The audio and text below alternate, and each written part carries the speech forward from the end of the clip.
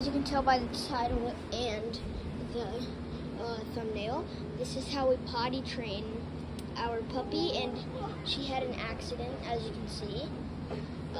This is my sister's dog. I'm waiting for my sister to come home because I have no idea how to clean up puppy's accident because I'm only 8.5. But this is how we potty train her. When she wakes up from a nap, or when she just wakes up, or after she eats,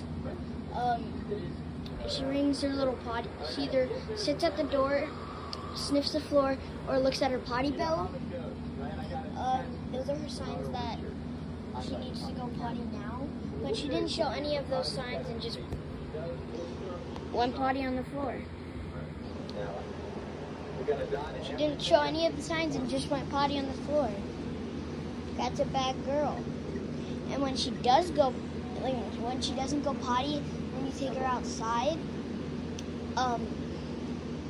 don't play with her until she goes potty. When she goes potty, we give her lots of praises and give her a treat. And we also give her 10 minutes of playtime. But when she has an accident inside the house, we don't scold her. We just say, "Bad girl," and take her outside to see if she has any more juice in the tank.